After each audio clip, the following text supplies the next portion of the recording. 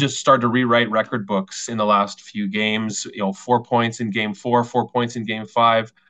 An incredible assist on Corey Perry's winning goal a couple nights ago to keep the Oilers going. So it's going to be another big night here at what will no doubt be a rocking Rogers Place. Corey Perry says that the players can hear the fans honking their horns after games in the locker room. Matthias Ekholm, the defenseman, talked about parents coming up to him at a kid's soccer game the other day. When they got back from Florida, wanting to meet him. So it's all hockey all the time at Edmonton right now.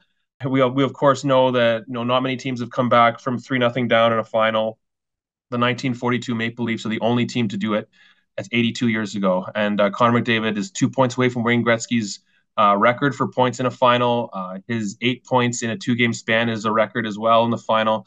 So this is a player who's taking it. If it's possible to think he's taking it to a next level.